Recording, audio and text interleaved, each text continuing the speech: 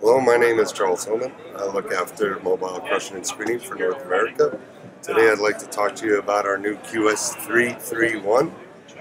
This is a unique machine in the sense that it is a primary, secondary finishing cone.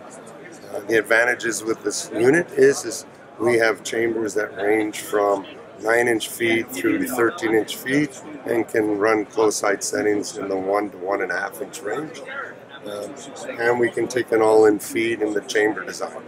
So it's good in recycling and in finishing applications.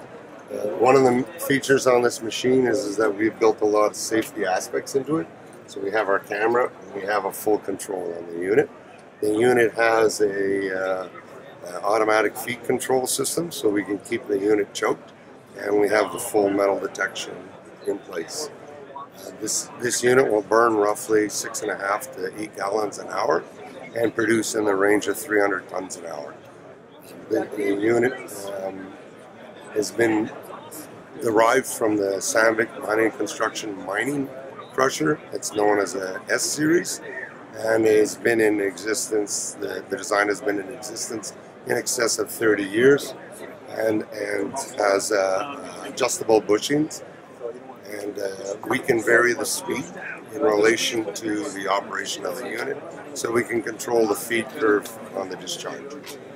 One of the many features is we have a belt feed system with ample storage to keep the unit under choke conditions.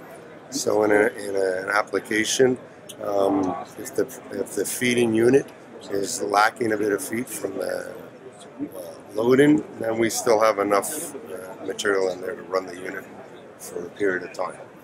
One of the other features we have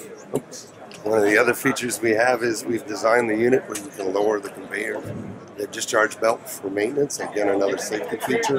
And all of our maintenance and filters are all done from the ground with easy access and spin-off cartridges.